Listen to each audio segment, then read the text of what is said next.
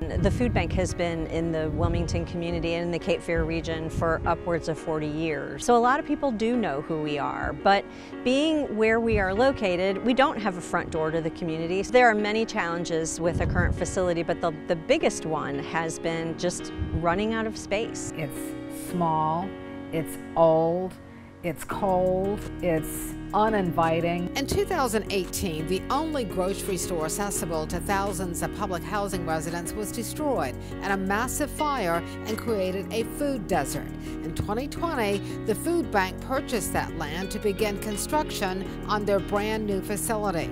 So when we kicked off the campaign in late 2019, we didn't know what was right around the corner for us in March 2020, which we now know was a pandemic.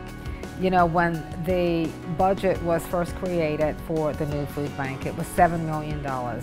But like everything else after the pandemic, everything started going up. The cost of everything went up. So simply put, it went over budget.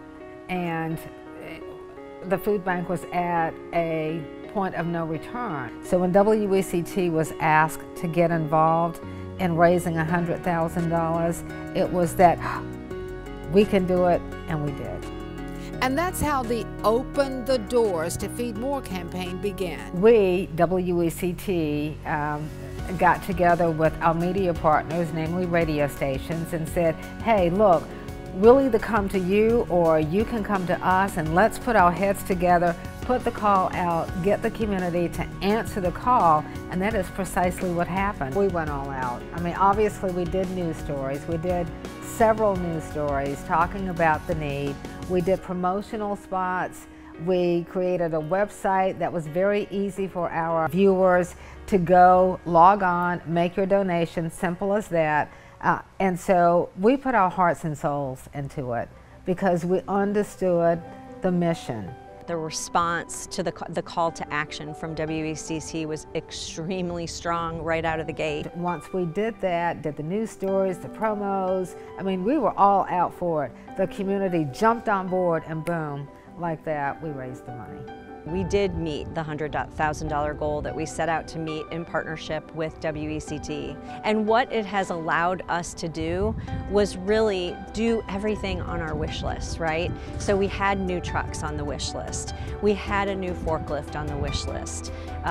We had a community kitchen, which would include everything we would need to cook in that kitchen, from the pots to the pans to the lids to all those things. There aren't enough words to really explain what this new facility is going to do. Not just for the community in need of food, but for the community as a whole. It's going to serve so many purposes.